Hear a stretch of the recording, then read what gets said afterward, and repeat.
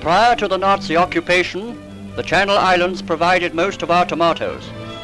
Shortage of this nutritious fruit has been made good by a bumper yield from extensive planting now cultivated on the Isle of Wight. The Mayor of Ryde, Mr. Weeks, visits Knighton Valley, now a flourishing area. Tomato growing has materially recompensed the island for its loss of the holiday season.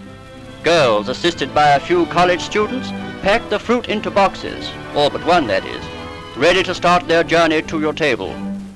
The Isle of Wight, through necessity, has founded a new industry, invaluable in wartime and which promises well for the peace.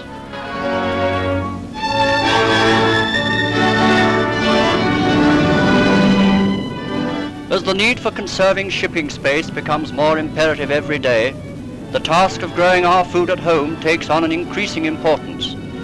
This year, hard-pressed farmers and farm workers have produced a record harvest. They have been ably assisted by many volunteers, and never has there been better cooperation between town and country. Soldiers, sailors and airmen, the Home Guard, civil defense workers, holiday makers, school children, voluntary land clubs, and Women's Emergency Land Corps have all helped in this urgent work.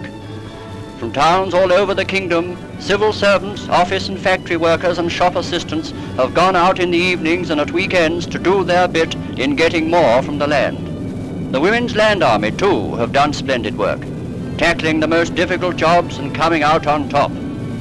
Whilst the land produces more, the people must learn to economize more, thereby allowing our ships to be free to do their bit in settling accounts with Hitler.